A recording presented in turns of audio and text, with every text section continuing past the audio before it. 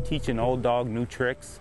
Well, I learned that sometimes it just takes the older dogs a little bit longer to learn. And me, it took a little bit longer. It's taken a little bit longer for me to be able to get my life back together, but I'm just not going to give up. The Hastings home is not a skilled nursing facility. It's called the Domicillary, or most people would know it as a boarding care. And so at that home, we have the average age is a little younger than our other homes, about 56, 57 years of age. And they come here for the support and the skills of the staff and the clinical staff to guide them to improve their life and to find a more functional way of living. They are actively part of a lot of the care that we provide there. They have things that are unique, such as our wood shop.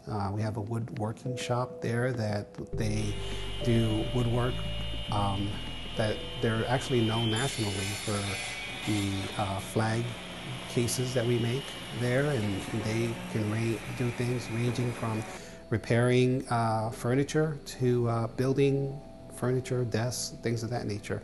But ideally, I think personally, a boarding care in my eyes is defined by a level of independence that assisted living home doesn't have. These individuals come in here voluntarily and independently, have goal orientation and needs that need to be provided. And most residents have an interest to transition into the community. It saved my life, you know, because if I had still been where I was at, I can honestly say that I wouldn't be around today. They give you the opportunity to get a job, to work, if you're capable. I reconnected with my children, with my family, something that I had lost. They basically give you the opportunity to get your life together.